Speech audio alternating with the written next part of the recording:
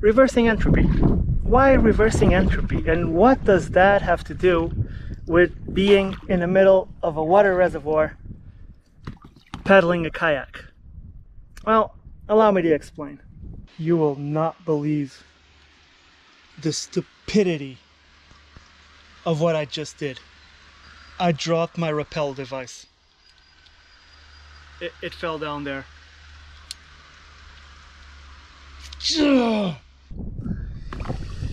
In this trip, I try to make a ferrata. I try to take the kayak along with a tent and sleep on an island, and I try and do a mountain bike path around the whole reservoir. That should be about 35k. I was born a long time ago. Perfect specimen.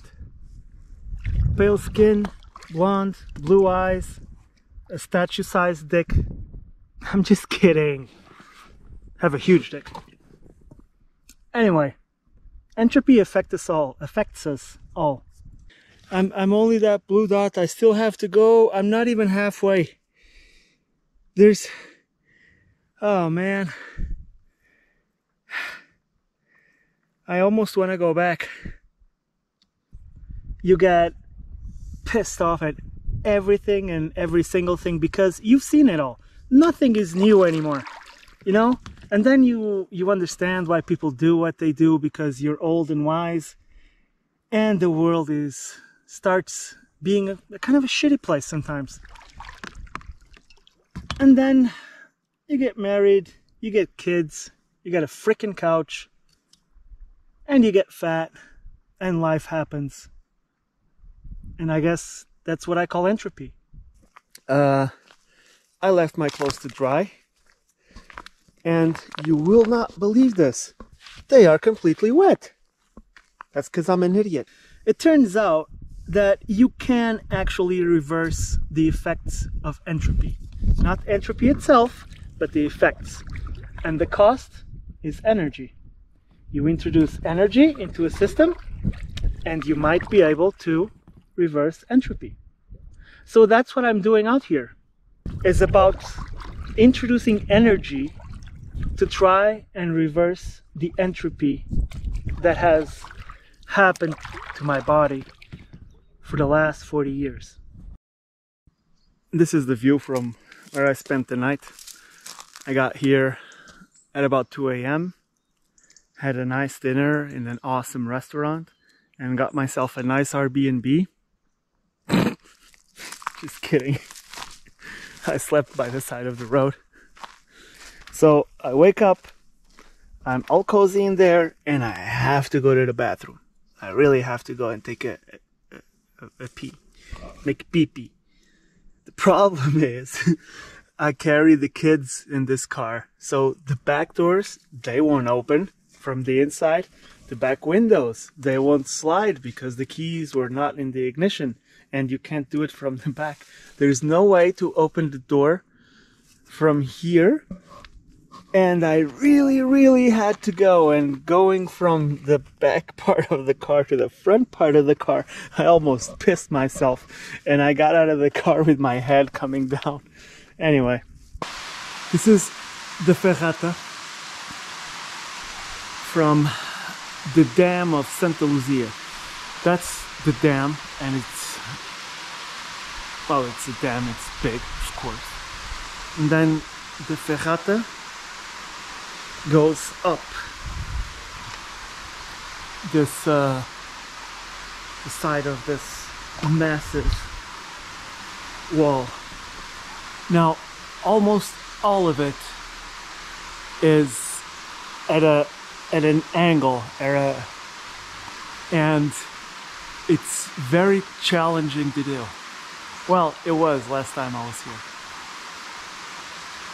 Last time, however, I weighed 10 more kilograms than I weigh now. And also, the gear I'm taking with me is lighter. so that will help for sure. But I gotta tell you, man, my knees are shaking. You can just about see right here one of the climbs. You have you can see here the lifeline, and then right beside it another one. And my body decided that everything hurts. My knees hurt, my back hurts, my arms are hurting. I guess it's like a defense mechanism or something. Who knew? When you're scared of something, of doing something, all of a sudden everything hurts. Here we go.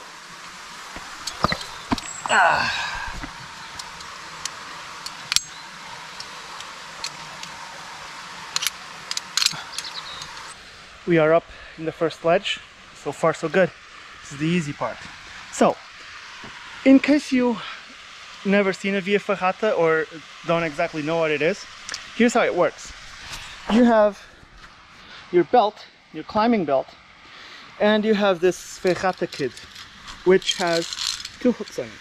You get to a point where the lifeline is hooked, and you unhook one of them, but you still have the other one hooked, and you hook it into the next portion, and then you do the same to the other one. So at no point in time during the ferrata are you supposed to be without a lifeline. So technically it is very, very, very unlikely that you will tumble down the mountain. Now here's the problem. If I'm at this point and my hooks are on this lifeline, if I were to fall, there's nothing stopping the hooks until they get down there. And you hit the rock way before your security system is deployed. Enough talk. Let's just climb.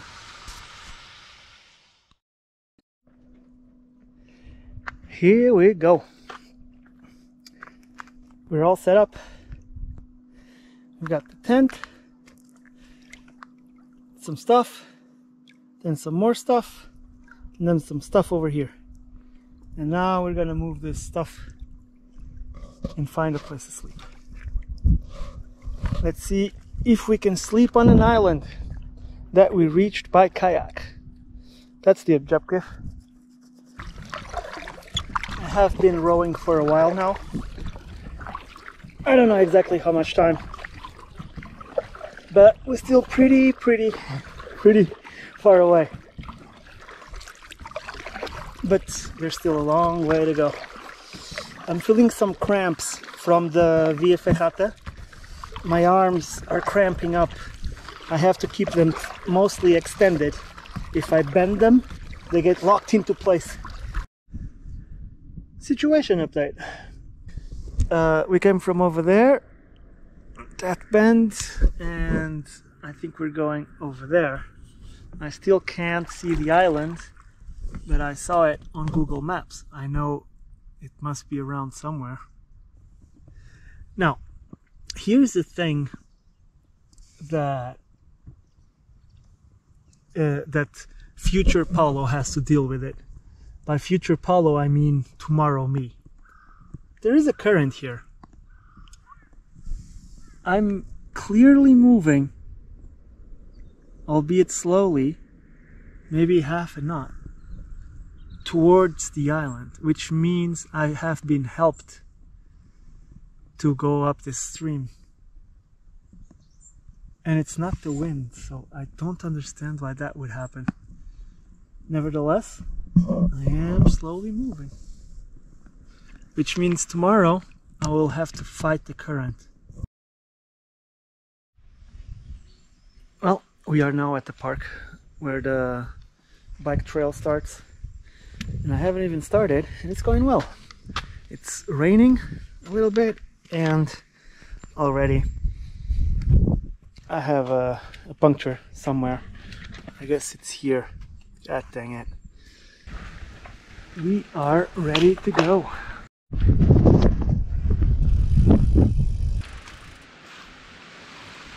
Holy crap.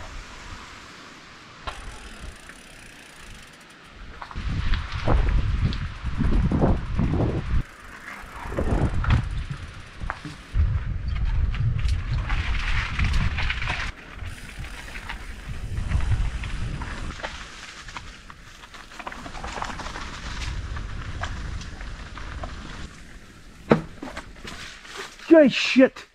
Yeah.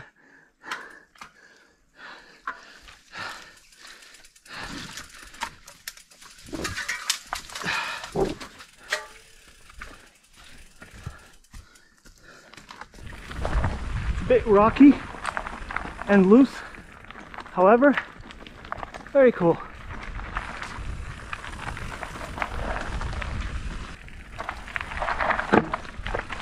Jeech. The problem here is that I hit the pedal on the top side of the mountain, on the left side, when I'm pedaling, because there's not enough space. So, situation report. I managed to screw up this as well. The phone doesn't have a lot of battery, so let me stop up here. Seems a good place to stop. So the phone didn't have a lot of battery, so I just put the course on my watch, and there I go, following the freaking map. Now, there was just one issue. I was following the map the other way around. Well, anyway, I guess it's the same. I noticed it because it got to a point when I was climbing a very steep single track, and I was thinking this would be awesome to go down, not to go up. And then I realized, looking at the watch, that it was sending me the other way. And place is awesome. Got what's going on over here. Oh, a little bridge and some stairs. Nice. Well, see you later. We made it up to the second ledge.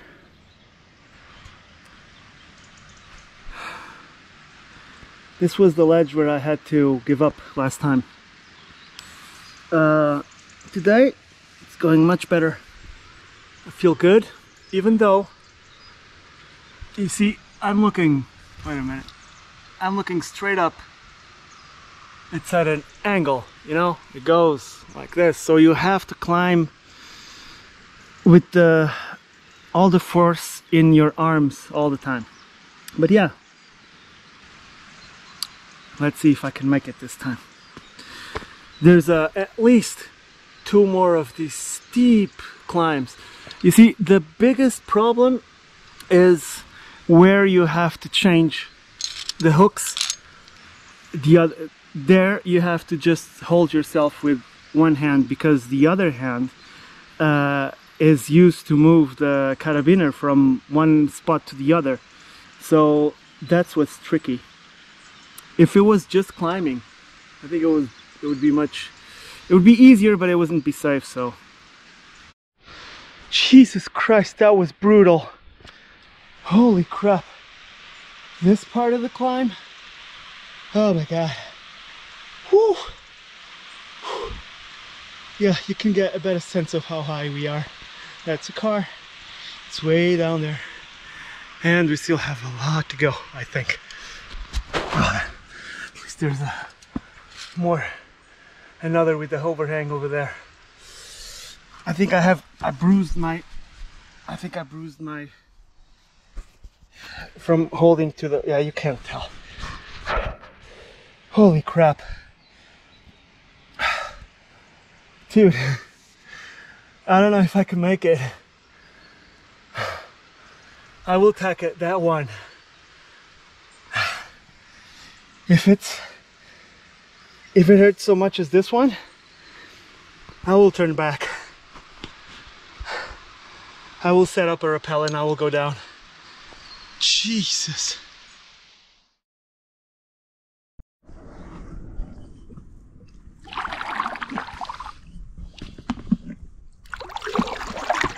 Situation update. My arms hurt a lot. I've been at it for some time.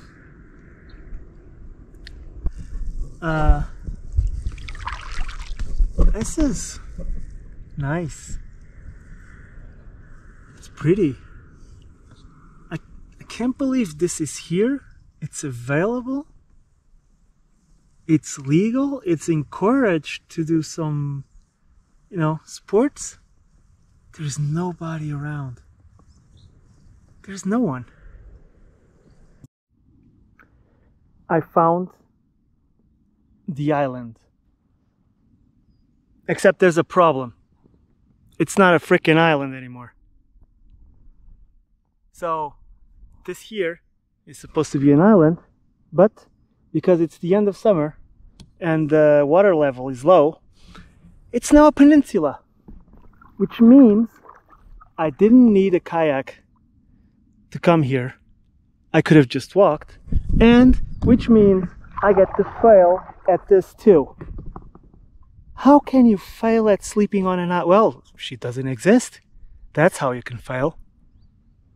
So I'm thinking I'm gonna go back a little bit. Yeah, there she is. She's a 2014 Scott Genius 120. She has CTD, which is you control the suspension, whether you're climbing or technical trails or descending. She has a dropout seat, so you can control the height of your seat, whether you're climbing or descending again. She's carbon, but only in the front. In the back, she is she's aluminum or aluminium. That's how you say it correctly. And it's a Shimano group set. She's new to me. I bought it used because, you know, bikes these days, who can afford them? Anyway, she was good enough in 2014. Actually, she was great in 2014. She's great today. And so far so good. She's nice. She's nice to ride. Just thought I'd let you know about the bike, what kind of bike I'm using.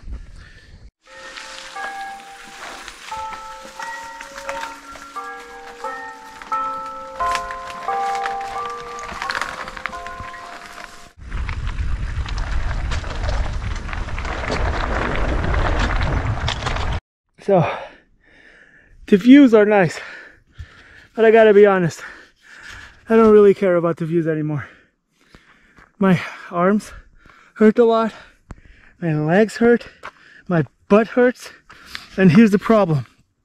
I still pulled up the map in the phone, because you gotta have a few.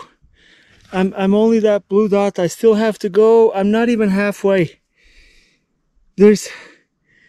Oh man, I almost want to go back.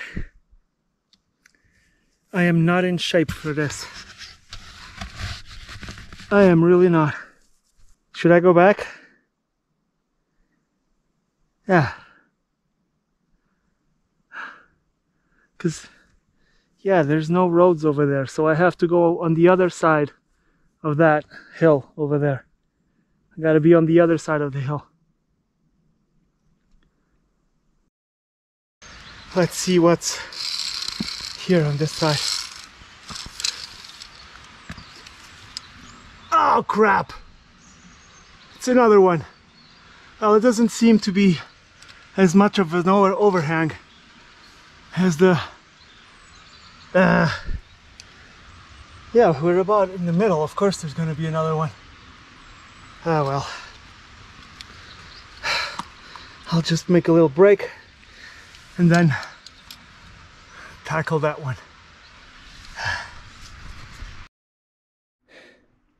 And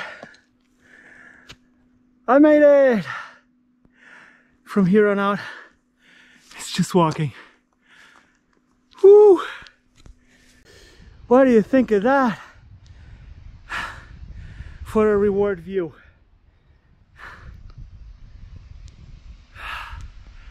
We made it this time.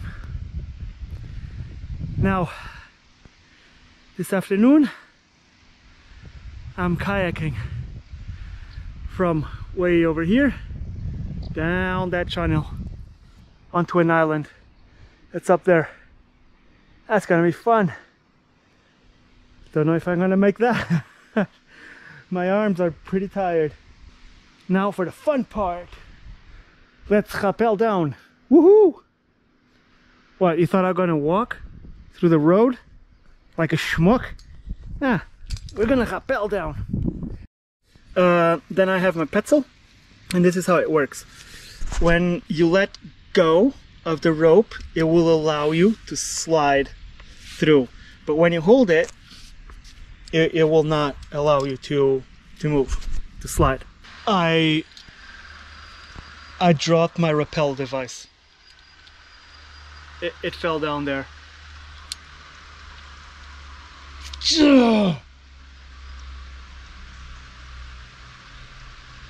No, I don't know if I should go up. I'm kind of like halfway. It's a very cheap tent, but no, let me rephrase. You can buy a tent for like 20 bucks, but it's a very good cheap tent. That's what I mean. We will have bolognese for dinner. Holy crap. Welcome to paradise. Enjoy and be happy. That's a good advice. I am scared shitless. It's like this ferrata is cursed. We have to go down there.